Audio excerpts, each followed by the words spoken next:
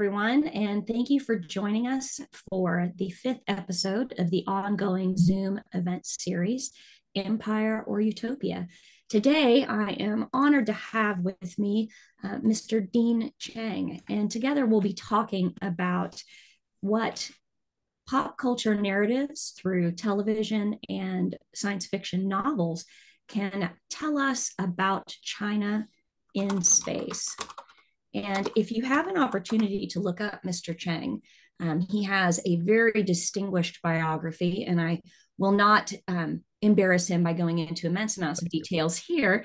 But please know he is a senior advisor to the China program at the U.S. Institute of Peace and has quite a lengthy career working through the national security, foreign affairs, and policy perspectives associated with Chinese activities in this era of global competition.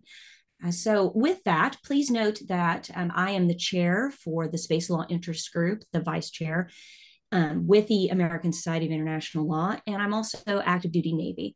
Please note that I do this volunteer work in my personal capacity, and that any statements that you hear from me today are not reflective of the Department of Defense, the Department of the Navy, or any other government representative. They are my own comments and my own personal thoughts alone. We are going to talk today about the Three Body Problem trilogy, specifically the first book, The Three Body Problem, the second, The Dark Forest, and Death's End. Of course, we could do multiple weeks about this particular universe, but we're going to stick to those books exclusively, and we will not be venturing into the television show. So just for your own framing. We're also going to talk about the Serenity and Firefly universe and The Expanse. So with that brief introduction, Dean, thank you so much for joining us and sharing your expertise. Maybe you could begin by distinguishing these three narratives that we plan on discussing today. Well, thank you very much for the opportunity to be here. It's truly an honor and also a fascinating opportunity to meld two interests of mine, China and science fiction. What I think we see when we look at Serenity Firefly, when we look at The Expanse, when we look at the Three Body Problem, are interesting aspects of how China is visualized, is envisioned as influencing space activities, of being a space player. So if we look at the Serenity Firefly universe, there we see that in the verse, China is pretty much a co-equal. We see, for example, in the background, and it's always interesting to look more in the background because that's sort of both deliberate, but also it's a sign of what is sort of common in that universe. We see signage, we see instructions that are in English and Chinese. We see loan phrases among the actors clearly borrowed from Chinese. And to their credit, they actually had a Chinese person writing those phrases. So it's not just something that sounds Chinese. It actually is Chinese.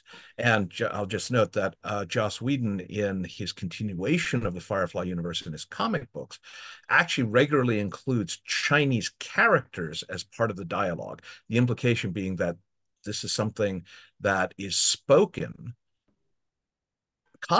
unconsciously by the various people populating this universe, that they include words that as naturally as we do rendezvous or hanshou in our day-to-day language.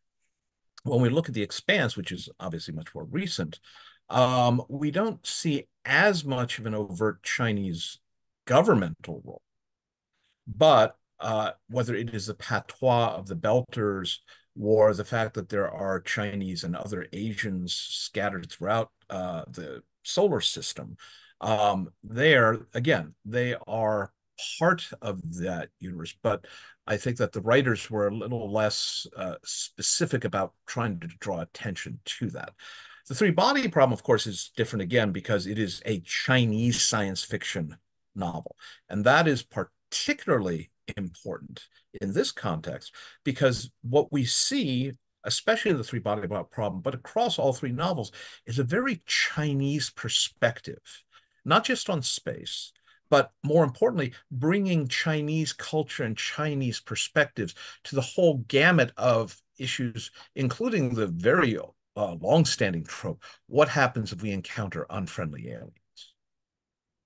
I think that's all really insightful. And I'd like to hear your thoughts too on the creation of these universes, because as we've spoken about, Firefly and the Serenity verse are kind of space westerning in the sense that we're thinking about the captain of a vessel who has survived this Civil War, terrible type of conflict in space and is a damaged person, trying to keep his crew safe as he goes through this universe. And Serenity, of course, expands upon that because it has, the Reavers with, their space pirate type activities that are really, venturing into torture and cannibalism in a way that escalates any political acts that happen in the real world. So we have that, but it's more than Joss Whedon's comic books, right? It's specific decisions made by set directors in movies. And I was wondering if you could just talk about what that deliberate choice to design the sets the way that they did tells us about how that verse shows China and China's influences far in the future as it relates to Serenity and Firefly. So I think one of the interesting things is, and somebody pointed this out years and years ago about the very first Star Wars movie, in terms of release, not in terms of timeline of this series, which is that, Obi-Wan Kenobi and Luke Skywalker are driving around in a very used land speeder. That's This is a universe where stuff is not all bright and shiny. Compare that, for example, with Star Trek, where the ship, long-standing, captained by Robert April and by Christopher Pike already, nonetheless is bright and shiny. And so when we look at Serenity, what's interesting is that, you have the inner worlds, wealthier worlds where River Tam and the Tams are from, and that's a lot shinier. But out towards the edges, where the series mostly occurs, it's dusty, it's second hands and hand-me-downs and a lot of patches. And it is nonetheless a universe or space region where the Chinese stuff is part and parcel. So again, it's the idea is that the Chinese are part of this universe, not necessarily fenced off to one region or another. The best comparison I would draw to that, again, in terms of set design and the like, actually would be Blade Runner. And it's fascinating when you compare the original Blade Runner, which was made in the 1980s, and where Japanese is everywhere. Again, from a cultural perspective. So while Harrison Ford is not walking around speaking Japanese, he's eating at Japanese style noodle bars and all the neon is in Japanese. And now fast forward to Blade Runner 2049, I think that's the name of it, where Ryan Gosling is walking right in front of Korean neon, because in the time frame from 1984 to 2024, we've watched Japan fade quite a bit economically, and Korea, specifically South Korea, become much more of a player. And I think that's one of the interesting things about the Serenity universe, is that it occurs when real life China had become much more prominent as, this is the country of the future. China may still be the country of the future. It remains the number 2 GDP in the world. But what's fascinating is that from a pop culture perspective, Korea has already at least become a rival to the Chinese. And when you think about, for example, how many people can name, I can't, any Chinese pop groups, but everyone's heard of BTS right. and K-pop. Yep. That's, again, a reflection of how popular culture then casts a shadow forward in the mindset of the set designers and the writers and the like, into what do you put into the background? What do you put as the neon? What do you put as the instructions? And what language is on the OSHA yellow and black tape? Yeah, I think that is really important to think about, because when I think of the Expanse and Serenity Firefly universes as you've described them, it is an evolving process and that used character of the universe that's expressed reflects a Chinese influence that's on par with the influence of all the other great powers as it's developed. Do you have, please contribute? So it is how, for those specific shows, it is how Americans and Westerners conceive of that Chinese role. Oh, And I yes, think that's very important to highlight because, again, going back to the three body problem universe, that's not necessarily how the Chinese envision. that's right. And that's Yeah. exactly where I was going with that. So I love that we're thinking about this kind of in that same direction, because these American shows designed by Americans showing China as an equal contributor, such that old signs show Chinese phrases and Chinese language is incorporated as part of dialogue, whether it's a panel in a comic book or something an actor is saying, in a way that's on par with all of those other developmental factors. And then when you contrast that to the three body problem, it really highlights the differences between how the, air quotes, West, as the example of the Firefly Serenity expanse, sees the Chinese influence in space compared to how China, our Chinese author, is projecting what space looks like with China in the lead. So now that we've had this conversation about that kind of Western thought on what it will look like in the future, I would love to really kind of anchor down a little bit on the three body problem and perhaps spend the rest of our time on that. And I really appreciate our ASIL support, Britta Jellin, reminding all of us that if you have questions, please do submit them into the chat function. At the bottom of your screen, there should be a Q&A chat function. And if you pop that in there, we definitely are interested in your thoughts. So please don't hesitate. But now that we're going to talk a little bit more about that, we think about these three books. They all seem to really challenge those American or Western ideas about how the Earth would be defended if they were threatened by an alien invasion. And readers are really kind of presented with those three different Chinese responses to an invasion by a technologically advanced alien society. And just to be very grossly general, we could say that those three options might be, running, surrendering, or being annihilated in some kind of way. Or really, I think this is something that you had mentioned to me previously, we become pets. And so it's really fascinating because, Reynolds family tradition is we watch Independence Day every 4th of July. Right? He'll be my president forever. But, that is not, like, as an American person, consuming American pop culture, that is not what I think about. It's not what my children think about. It's not what my friends who laugh when I post it on Facebook about how we're watching it for the umpteenth time think about. So I think it would be beneficial, Dean, to hear your thoughts about that. Well, I mean, I think that one of the things to consider is, first off, when we encounter aliens in the movies, they always fall into one of two categories, it seems. They are either nice and friendly and cuddly, and either we understand or misunderstand them. E.T. is the classic example of this, right? You really couldn't ask for a more positive encounter. And we're the ones who sort of mess things up. But that was also true for The Day the Earth Stood Still. Mm. And then you have the bad aliens. And that covers a wide gamut, everything from extremely scary biological xenomorphs, chest bursting out at the dinner table, to more specifically aliens who come to destroy us.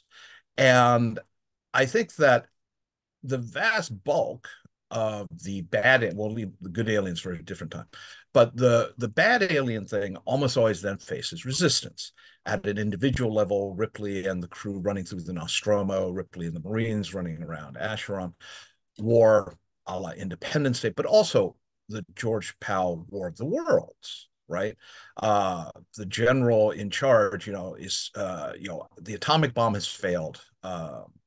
And he says, we'll fight them back into the mountains. It's up to you scientists to come up with an answer. There's no concept here of surrender. There's not even a concept here of just, breaking up into little guerrilla bands and hoping to survive.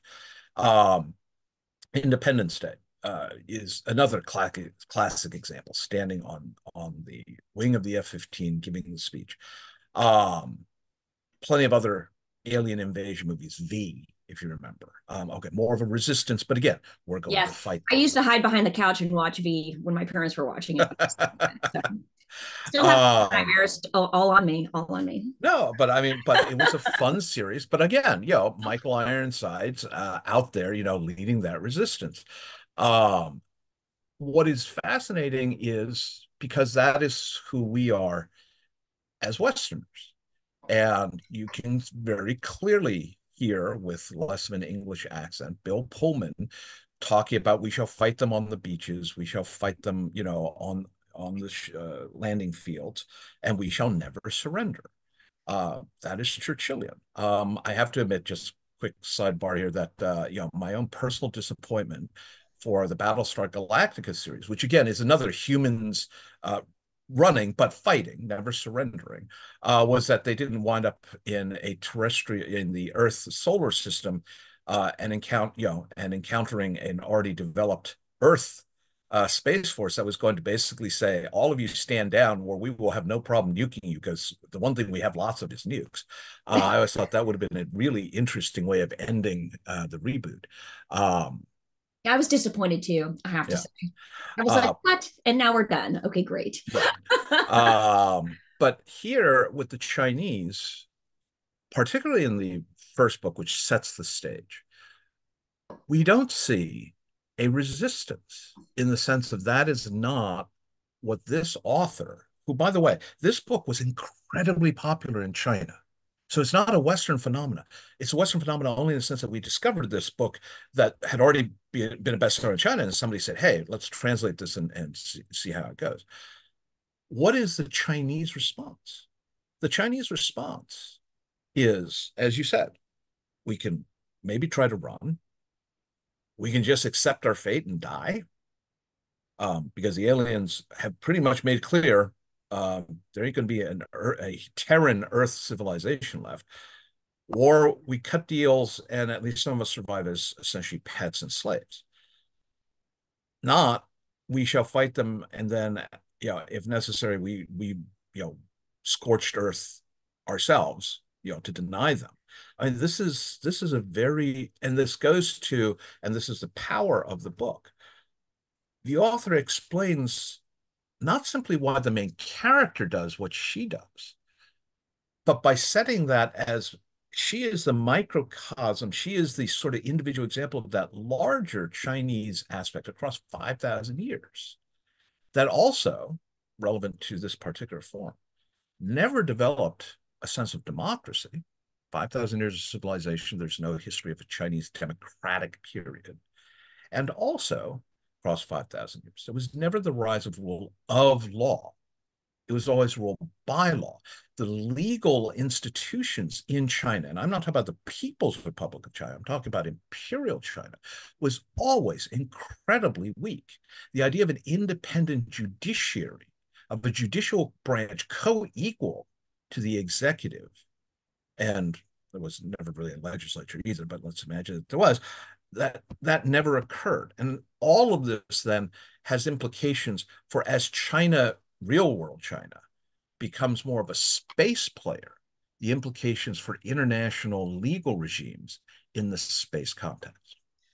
I appreciate you bringing that all of that up, because that distinction between the rule of law and the rule by law is one that, as a legal practitioner for the past 20 years, is something that I would say in the last 5 years just of my legal practice has become something I've really thought about. And those distinctions among like NATO partner nations or other foreign nations that are more aligned with that Western type of dichotomy. We think about what role those institutions in civilian society play as it relates to things like a response to a threat that's existential, like an alien threat would be. If you'll indulge me, I'd like to read a quote from the three body problem. It's when Yin is talking, she's remembering something her father had told her. And he goes on and talks about, I'm sorry, it's her mother. And she's like, oh, yeah, and I fooled you. And then she has this little reflection. And she says that I'm mangling this, my apologies. Yin is remembering her mother tell her something that her father had said. And I don't think it's a spoiler here to say that one informative event from her past was seeing her father's brutal death at the hands of agents of the state, the Red Guard specifically. And so, one memory of hers that comes up, she says that he had told her mother, and her mother had told her, in China, any idea that dared to take flight would only crash back to the ground. The gravity of reality is too strong. And again, another indulgence. But when I first read that, I highlighted it because to me, it kind of reflected civil institutions in a way, because part of putting their faith in an exterior organization to act for the benefit of the society or of the individual is fanciful. We've had a lot of philosophical conversations throughout the course of Western civilization. I admit my ignorance on the Chinese equivalent for a lot of these, but from a common law perspective, we have Blackstone. We could go on and on about judges and thinkers. And there is that Star Trek utopia post-scarcity society thought that we as humans can choose to make our society different and better. And when I read that, it was like a smack in the face to think that that idea might be contrary to reality, and if that cultural impact on thought development. I know I just threw a bunch of stuff at you, Dean. No, so What are this your is thoughts? this is hugely important because this is a cultural issue as much as it is a legal or political issue. I'm glad you brought up Star Trek because I did want to go there. When we look at original classic Star Trek, a number of the episodes center upon courtroom cases. Now, here I'm not talking about so much the court-martial cases, which are the more sort of interesting and somewhat of a MacGuffin. But again, look at the background. There is the case of, I am a Star Trek geek, of Mr. Cogley, who specifically cites legal precedent in his defense of Captain Kirk and his demand to move the hearings up to the ship. And he cites Magna Carta, the American Constitution, and the Martian Declaration of Fundamental Rights. That says, again, the writers, coming from an American perspective during the Cold War, because quite a few of those episodes are not very subtle in discussing that. But here, what they are saying is we will have a strong judiciary in space, and issues, whether personal or interstellar, treaties and et cetera, will be negotiated as we think of them, as legal with an independent judiciary making arguments. They interestingly, glancingly touch on this in Star Trek VI, The Voyage Home, when the daughter of the Klingon chancellor, when someone talks about human rights and she says, typical Federation, hubris, talk about human rights, I thought that was an interesting comment there. But why that matters here is, again, when we look at China, when we look at how we have a system that says the gravity of reality, let me rephrase what the author wrote. The steamroller of reality will drive over opposition, will drive over idealism. This is 5,000 years of culture and history where the Chinese perception is not that the arc of history bends towards justice. First off, it is the cycles of history, in a sense, again, Battlestar Galactica, that which we see has been before and will be again. So say we all. So say we all. But also, as a result, you can never be unburdened by what has been. It shapes you, it directs you, it sets very clear limits on what can be. Change at best is incremental. Radical change is rare and usually bad. Lots of, interdynastic periods are filled with death, destruction, etc. So be careful what you wish for. Um, all in a context where disputes are not going to be reconciled by some external body to whom we grant power willingly, in the expectation that they will, at least in theory, treat both of us as equals, which is the core concept of rule of law. Right. Rather, the law, quote unquote, exists to keep those who are in power, which scarily is a philosophy we see, or argument we see more and more here in the West. And as important, if you're going to cede dispute resolution to some third party, you're a fool. Because that way you're very wealthy, or you have something on the adjudicator. And that, moving forward, if you had a Chinese version of Serenity or a Chinese version of The Expanse, never mind a Chinese version of Star Trek, that is the context, the background, culturally, philosophically, thought-wise, that would be influencing Malcolm Reynolds or James Holden. And that's a very different view of how the world should work. Again, bring it back to reality. That is the context in which China is already now thinking about anti-satellite counter space operations out to GEO, but even more importantly, the cislunar context. We now know that the Chinese, because they have said so publicly, that they intend to land a human crew on the moon by 2030. It will not be one and done. It's not land, plant a flag, we're good. They are clearly going to be setting up not only longer term facilities on the moon for human habitation, but envision space traffic. And that goes to a fundamental question. Who will set the rules for space traffic management? At a very fundamental level, borrowing again from Serenity, what will be the language of cislunar space travel? Mm-hmm. And we know that China excels at filling the gap, because that incremental approach to establishing standards where there are none, not through an adjudicative body that has been vested some type of mandate to act on behalf of either society or individual groups of sovereign autonomous group nations, humans, AI, whatever. Instead, this is how we do it, and if you want to partner with us, then you're going to do it the way that we do it.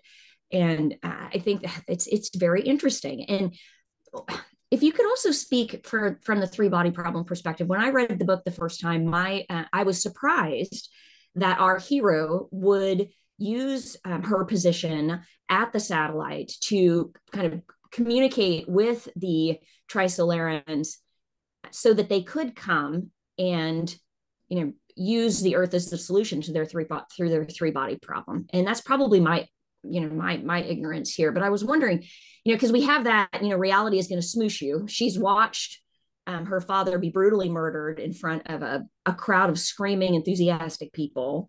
And of course, that shaped, her reaction to opportunities that presented herself to act. And when she was faced with that choice of, even the Trisolaran in the Watchtower, who's like, do not reply, do not respond, because then we'll know where you are and we will come and wipe you out. And she's like, yeah, I think I will. Click. So can you speak to why you think she made that choice, particularly through the lens of how the Chinese culture as expressed through the book would have influenced her decision making?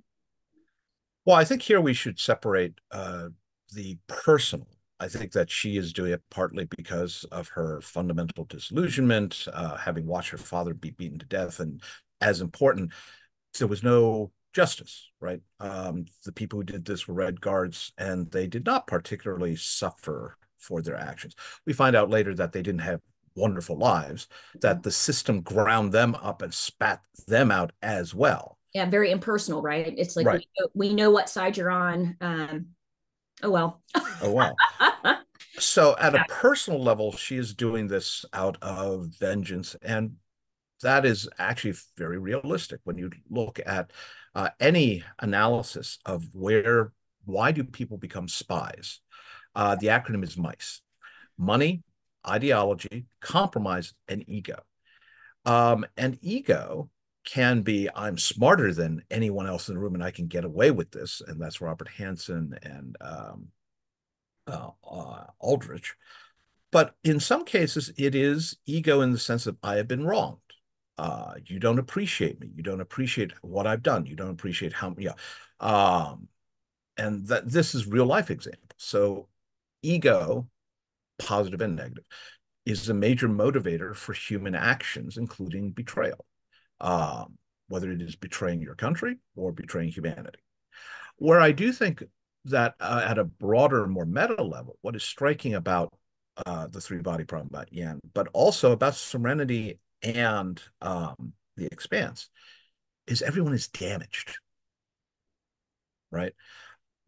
Serenity, Malcolm Reynolds is driven in part by the battles of Serenity Valley and the failed war, and is nursing his psychological wounds. He and Clint Eastwood's Man with No Name would probably understand each other pretty well.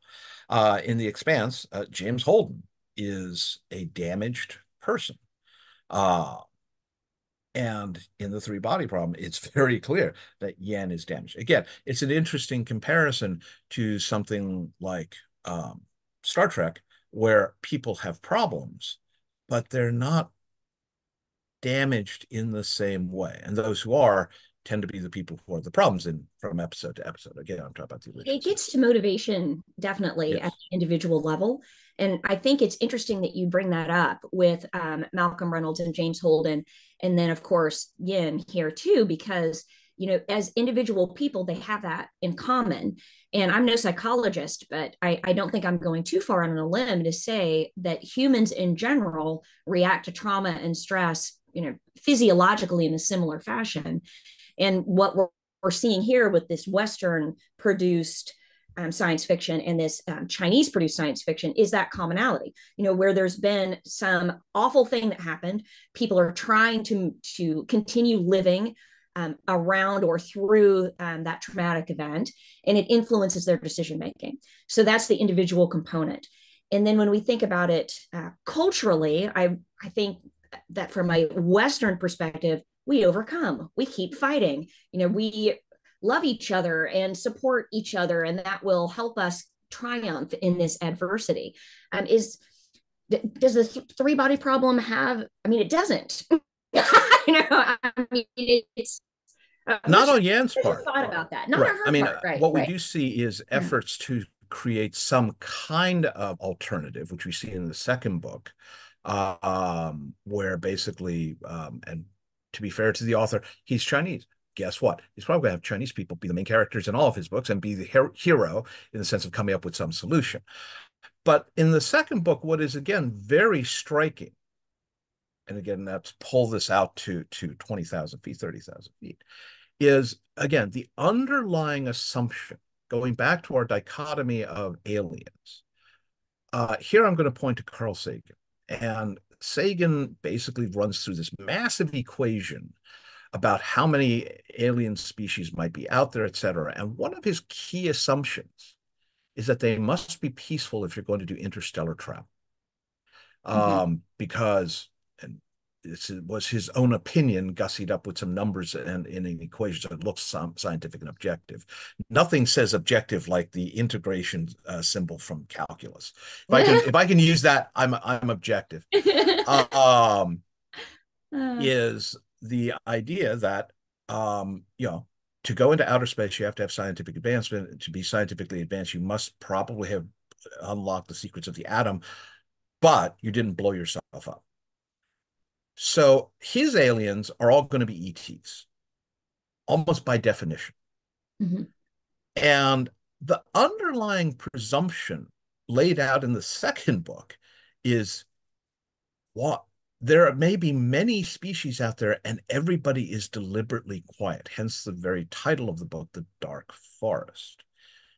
Don't attract attention by making noise, because somebody is out there. The Fermi paradox is not a paradox. The Fermi paradox is, in fact, the Fermi law, which is there's going to be one or more species out there that's just going to squish any and every other species that they run across as they wander across the galaxy and the universe. Now, that is a fundamentally pessimistic view. Carl Sagan's is a fundamentally optimistic view. I'm not so sure that I would agree with Sagan, which doesn't mean we should immediately, clamp down on all electromagnetic emissions from Earth, but rather this goes again to that more fundamental underlying concept in China, highlighted by the quote you read earlier, that gravity of reality is going to bring things crashing down. You may want to believe that the aliens are all ETs, are all, close encounters of the third kind, nice and friendly.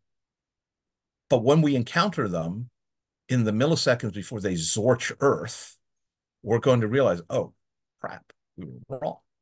And that is what, the author is saying in his second book, is this is the underlying reality. And oh, by the way, I'm right, because when I create, I hope your listeners have, done my, because this is probably a bit of a spoiler. When we basically create a decoy civilizational signature elsewhere, somebody came along and zorches it promptly. Absolutely. Yeah, because there's no Klaatu Barada Nikto that's going to come and save you, right? Like if it's right. if you put your head up, you're going to get it taken off. Yes, and that is so fascinating, because that dark forest deterrence piece.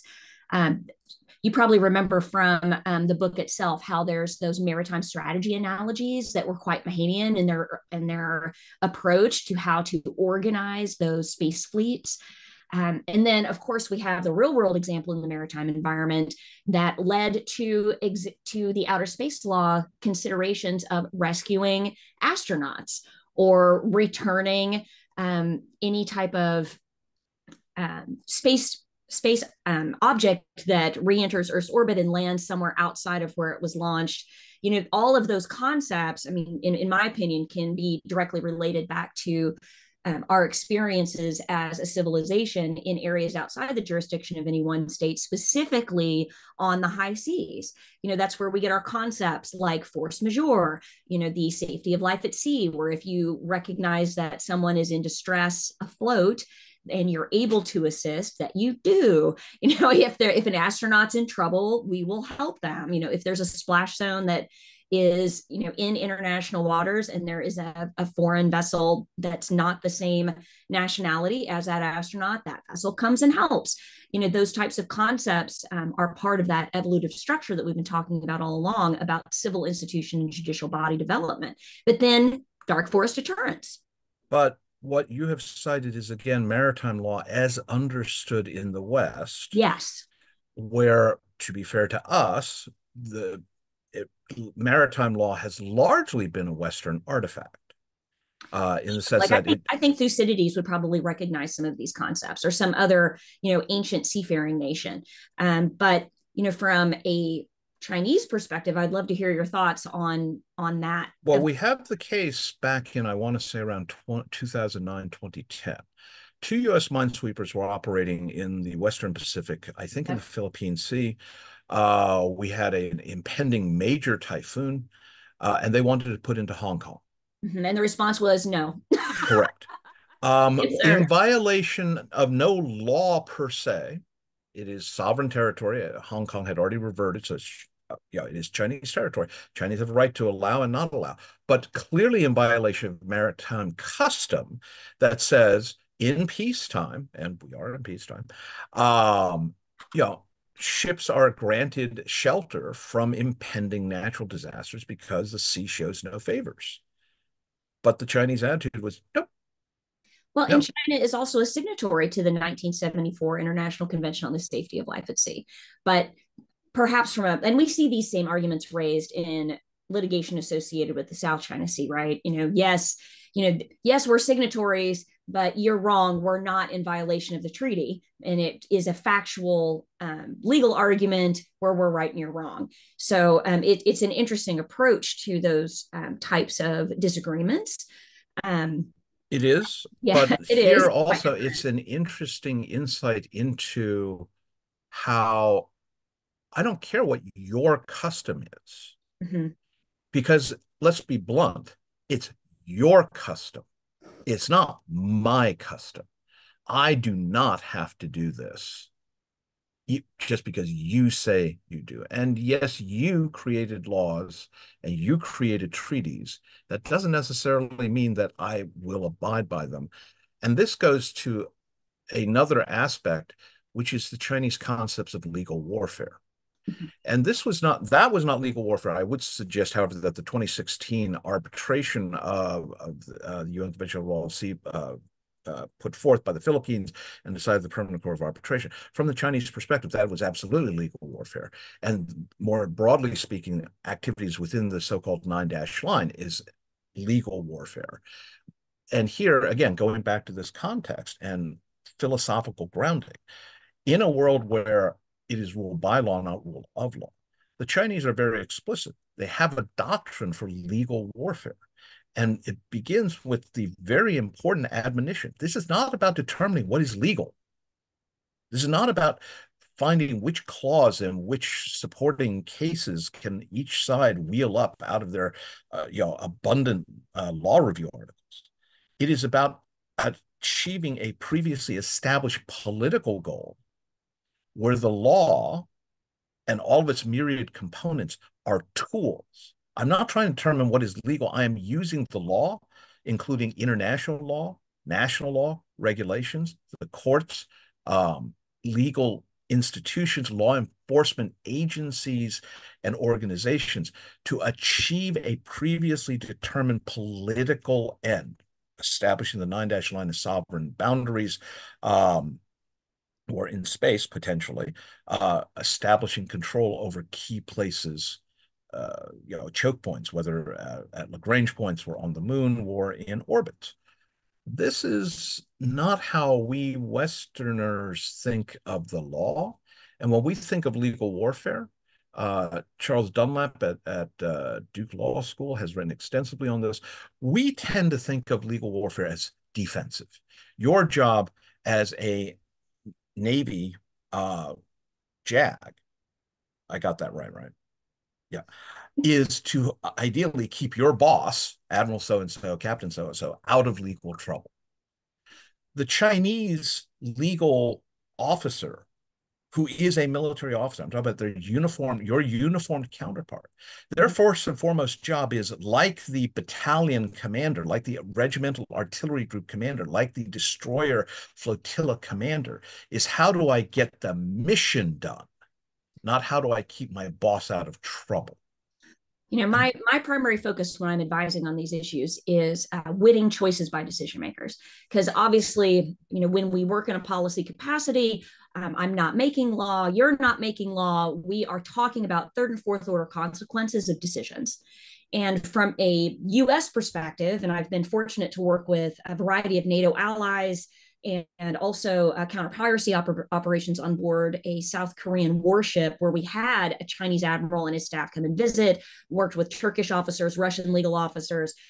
It was always interesting to see how their perspective changed, because from a US approach, these legal principles are baked in from the beginning with an understanding that the people have elected officials. The Constitution is reflective of those universal principles of first principles of justice, or the overall organizational structure and goals of the society. Very Star Trek in that way, right? Where after the gene wars, we've come together and we've decided this is how we're going to live, and our legal documents will reflect that approach. Society will abide by that approach.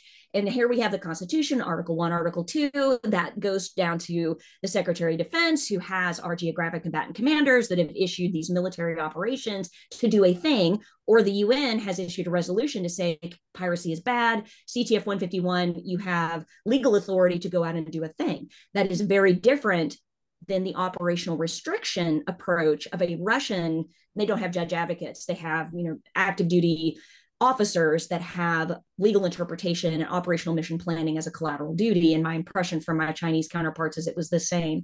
They're thinking in terms of mission accomplishment, just as you described. And so we have about 11 minutes left. There are no open questions. I just want to remind people to please feel free to ask questions through the Q&A in the chat. I am perfectly happy to talk to Dean for 11 minutes, but I want everyone to have that opportunity to ask him questions.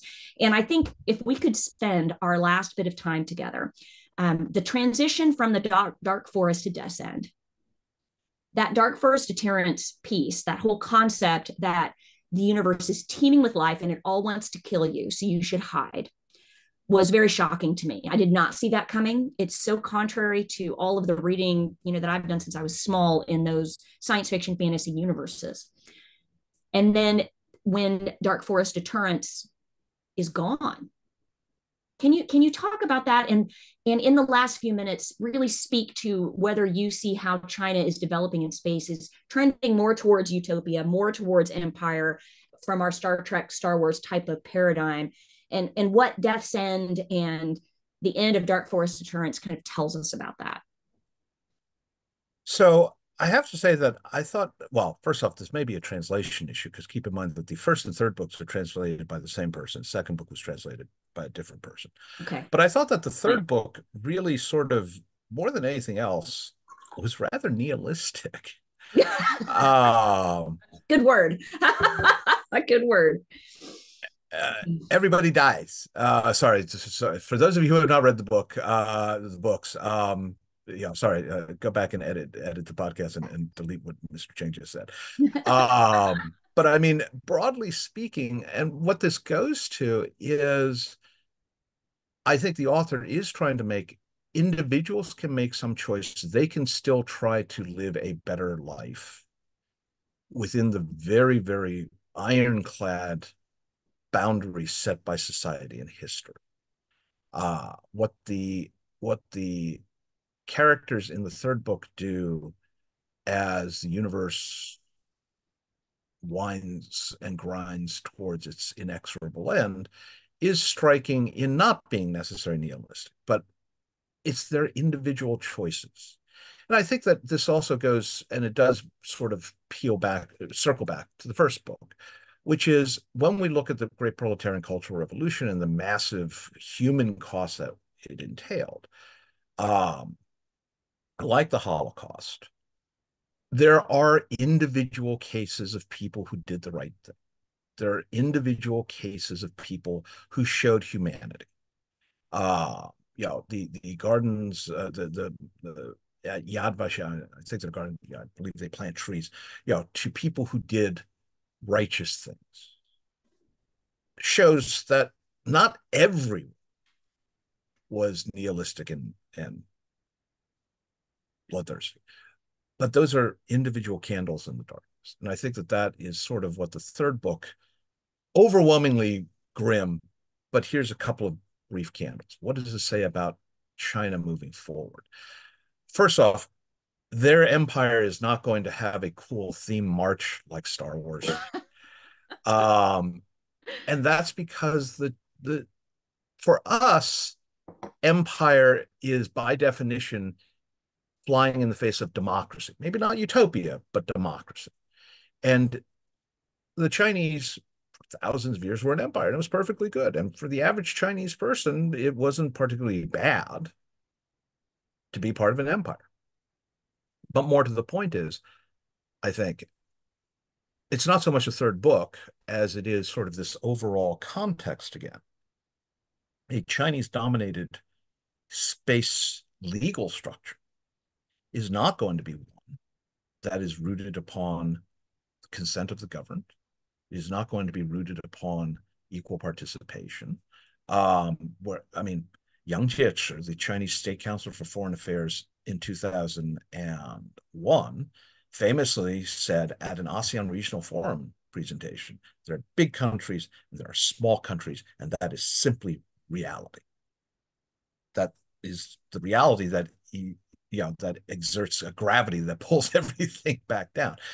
What the Chinese have made very clear, whether it is terrestrial or in space, is that a Chinese-created legal structure is going to be one where it is perfectly okay, as is true under rule by law, for me to have one set of rules and you to have a different set of rules. And guess what? My set of rules will probably be much more lenient on me.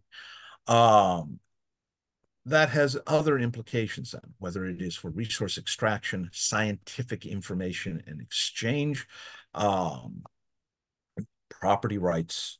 And here it's useful to remember spectrum is an element of property rights. It is Well, I also agree. limited And the spectrum would resources. be a wonderful conversational topic because I think it should be treated more like an area outside the jurisdiction of any one state than a piece of property. But that, as you so rightly point out, that approach is a gap that could potentially be filled in the absence of some unified decision by governing bodies, however they're represented, by the Chinese answer. And then if you want to work with China in this area, then you will follow the rule that they set. Is that so? To the theme of this, empire or utopia, the question utopia does imply individual empowerment. The hive mind, where we all just do what we are told for the Yeah. greater good of society, very few would consider that Well, utopia. and the Borg are styled as not the hero in Star Trek, Correct. right? Right. Even resistance is futile. But one interesting point is there is no gravity in space. So perhaps some of the reality that drags us crashing back down to Earth can be mitigated in some kind of unforeseen way we have not yet anticipated. Um, but I'm going to give you the last 5 minutes here. So how would over to you in your big brain and share your wisdom? What I would say is for the folks who are more focused on the legal aspect than the science fiction aspect, um, that I think that we do need to recognize when we interact with the Chinese that while in the realm of commercial law, they do often, not always, abide by international legal practice in the courtroom, not necessarily in terms of like respecting intellectual property. When it comes to international law, it's very important to recognize how differently the Chinese conceive of the role and impact of international law. That it is not for dispute resolution, except resolving disputes in favor of Chinese political ends. I think that that's an enormously important aspect. I would like to, however, note that pop culture, one, the Chinese actually have a concept of cultural security. It's something that we don't tend to think about. It's one of the reasons why the Chinese have tried to influence Hollywood to include in space movies a prominent Chinese role, secondary to Matt Damon and secondary to Sandra Bullock. But neither of those people get to come home without a very essential Chinese role. And that's a very deliberate aspect. And that goes to the broader issue of, from their perspective, pop culture is enormously influential because there is an element of cultural security. Pop culture also shapes people's perceptions, even though it's in the background, of where is China going? Where is the United States going? The fact that there are Chinese characters on all of the warning labels and all of the product labels in Serenity is a de facto admission that China is in an equal power. The same way that the Japanese neon and the Korean neon in the Blade Runner movies is a sign of the growth of those. So it is helpful then to pay attention to Chinese pop culture and Chinese views on pop culture, aka banning BTS, for example, from China, to give you a sense of where things are going. And as the Chinese economy, we think, slows down, as China definitely becomes ever more aggressively authoritarian, how that expresses itself in pop culture and how we incorporate that into our pop culture is something the Chinese are going to be paying attention to because it's going to be, in their view, shaping perceptions of China. And conversely, how they try to produce their own fiction, science fiction, TV dramas, C-pop, etc., is something that is not simply organically grown, but also artificially stimulated in order to influence broader perceptions. I cannot believe that our hour has gone by so quickly. we Ooh, have went very fast. It's been very fast, and I really appreciate how we've been able to dance around these different verses and show how they are similar, show how they are different, show how great power competition manifests in the future through China being an equal partner and with as much influence as any other nation state, and then contrasting that with what we've seen in the Three Body Problem trilogy, where it's just a little different and contrary to some of those baked in expectations that a Western audience might have. I mean, this is clearly a very ripe area for conversation. And I do hope, Dean, that we can keep talking and thinking. And this is really how we're able to go through those third and fourth order consequences of those policy choices and decisions that our decision makers make on a regular basis. Hopefully, fully informed by the best legal advice and the best policy advice that we can muster. And I'm really grateful to the American Society of International Law for giving this forum for the Space Law Interest Group to continue creating content that builds up that foundational awareness of these dynamic legal topics. Because, gosh, we have to talk about it in order to conceptualize where we want these rule sets to go and what the impact these rule sets might have. So with that, we will conclude. And thank you to our participants today. And thank you so very much to Mr. Dean Cheng and his insights today. Thank you for having me.